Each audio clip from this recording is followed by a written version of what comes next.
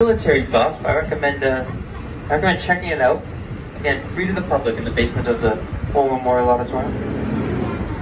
As I make this turn here, once you look to your left, tip your cap to a Tennessee hero. You can see a statue of a soldier. That is Elvin C. York from Pall Mall, Tennessee, recipient of the Medal of Honor during World War I for single-handedly taking a German machine gun nest with just a pistol. Across the street, that's St. Mary of the Seven Sorrows Catholic Church. It's the oldest church of Nashville, built in the 1840s. Served as a hospital during the Civil War. And get this, in the basement of that church, entombed is an old priest. He died in 1866. His body is still not decomposed. The word for that in the Catholic faith is incorruptible. He's up for sainthood. He would be Tennessee's first saint, unless you include Dolly Parton, obviously.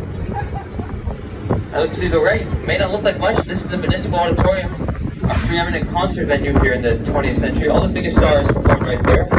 Michael Jackson's only performance in Nashville right there. Jimi Hendrix, Elton John, Bruce Springsteen, Elvis Presley, Rolling Stones, Grateful Dead, Black Sabbath, they all performed right there. Lining the walls of the Municipal Auditorium on the inside are enlarged ticket stubs from those concerts. A 1974 Rolling Stones ticket only cost you $10. This is our stop number 6, the Musicians Hall of Fame. It's in the basement of the Municipal Auditorium. It does close every day at 5, so if you are getting off, just keep that in mind. I'll tell you a little bit more about this Hall of Fame after I make the stop. And I do have to send a seat down here. Got a deal. It's smart that we got this. And who think we need it?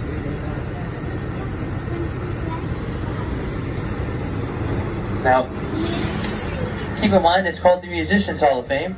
It honors singers and songwriters from all genres, not just country music. Pretty prestigious Hall of Fame to get into, pretty tough. You have to be inducted in by your contemporaries in your genre. If you saw the poster back there, or you can still see it now if you look to your right, you can see a sample of some of those inductees right there. Everyone from Bob Dylan, Elvis Presley, Jimi Hendrix, Willie Nelson, Toto, Elton John, Chuck Berry. They're all going to be honored right in that side there. It's a pretty cool museum, highly interactive. They got a lot of interactive exhibits. I always recommend it to people with kids. It's a fun museum for kids.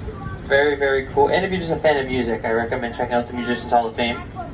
It's got different wings dedicated to the different artists who contributed to the growth of Nashville's music scene.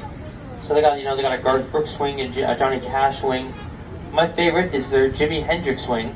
They got an entire part of the museum dedicated to Jimi Hendrix.